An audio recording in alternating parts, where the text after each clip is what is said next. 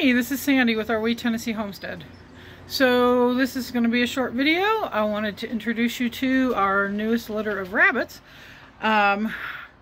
We had a doe that I had tried breeding a while back, and she had put on some weight and she didn't take. So we decided that we were going to go ahead and, even though I normally would not have bred her with Big Man, we decided that we were going to go ahead and put her in the penthouse suite with Big Man. He's got a big area that used to be our chicken grow out pen. Lots of room to run and stuff. So we put her in there with him about a month ago. And I knew that this week I would need to bring her out. Didn't know if she had bred or not, but wanted to make sure that if she did, that the babies were okay.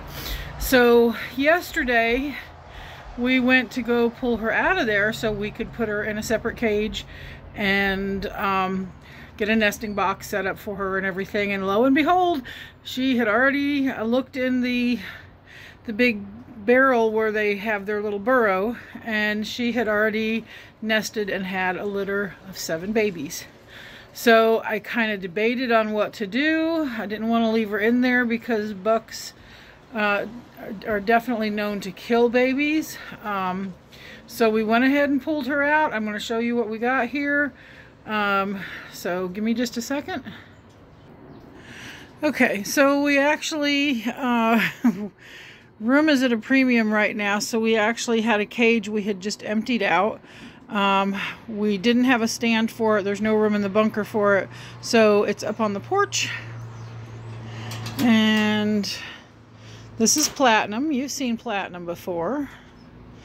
And she just got a treat of some dandelion greens and some violet greens, wild violet greens. And she's got, I don't know if it'll focus or not, she's got 7 little squirmies back there. I don't want to take them out. I'll keep them covered up. She's a good mama. Platinum's had several litters before. She's a very good mama. But anyway, I just wanted to introduce you to our newest litter.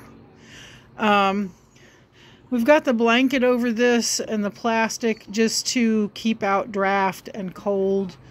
It's not the ideal setup, but you do what you got to do. And Tim spent the last couple of weeks putting together a couple other cages, so we're just doing what we can here until we get some rabbits sold and stuff. But anyway, so